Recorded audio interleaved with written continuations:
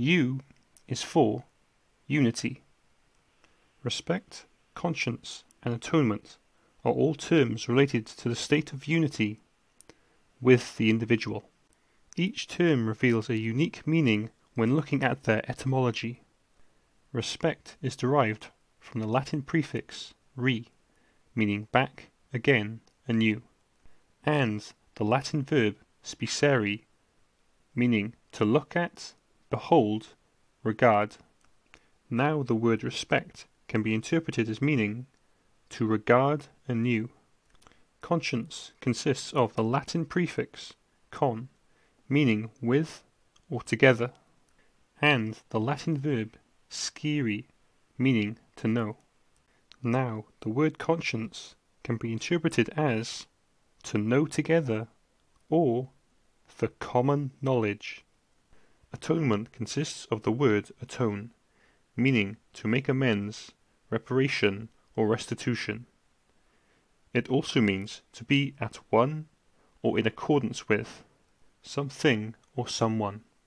Atonement also consists of the Latin noun mens, meaning mind. So now the word atonement can be interpreted as meaning at one mind. So to reiterate, beginning with respect, which is the showing of admiration for an individual's abilities or qualities, or showing due regard for the feelings, wishes, and rights of the individual. Also, to show respect to the individual is to regard anew, to look back again, to see the individual in a new light, with a new perspective, with new eyes. So for the new observer, not only will this change their perception of how they see God and others, but also how they view themselves.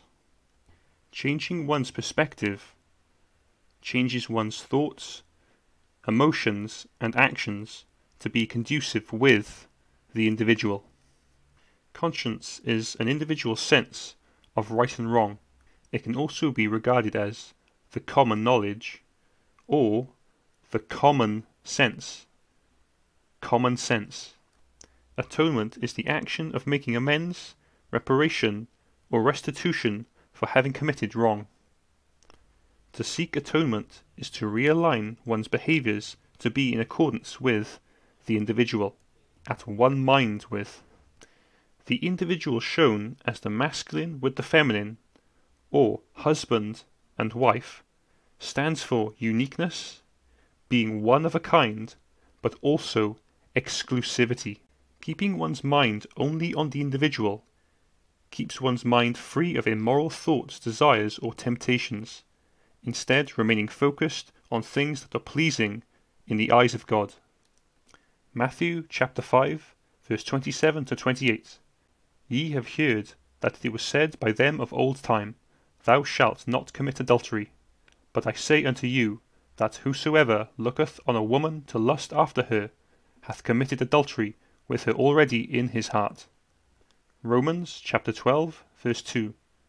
And be not conformed to this world, but be ye transformed by the renewing of your mind, that ye may prove what is that good and acceptable and perfect will of God.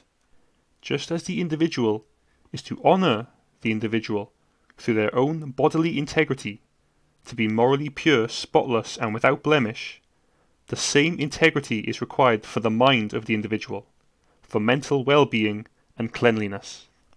Keep your mind focused on that which matters the most, the individual. Ephesians chapter 4, verse 21 to 25. If so be that ye have heard him, and have been taught by him, as the truth is in Jesus, that ye put off concerning the former conversation the old man, which is corrupt according to deceitful lusts, and be renewed in the spirit of your mind, and that ye put on the new man, which after God is created in righteousness and true holiness. Wherefore, putting away lying, speak every man truth with his neighbour, for we are members one of another. 2 Corinthians chapter 5, verse 17. Therefore, if any man be in Christ, he is a new creature. Old things are passed away; behold, all things are become new.